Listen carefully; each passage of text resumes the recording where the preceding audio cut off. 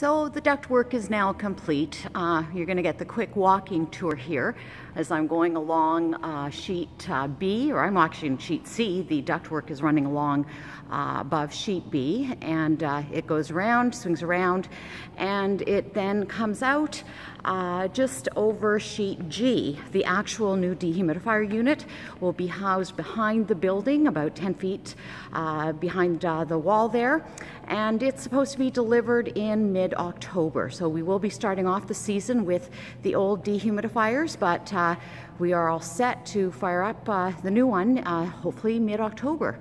Anyways, I hope you have a great Labor Day weekend, everyone. We turn on the compressor tomorrow. Curling's just a couple of weeks away. Have a good one. Bye-bye.